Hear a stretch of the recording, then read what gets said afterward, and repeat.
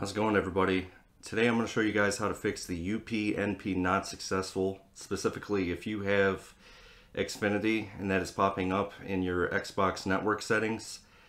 So the very first thing that you're going to have to do is you're going to have to go to your admin tool on your browser. Once you sign in as the admin, you're going to want to go to the left side of your screen underneath Advanced, and then you are going to want to go down to the bottom where it says Device Discovery. And then you're going to want to enable both the UPnP and the zero config.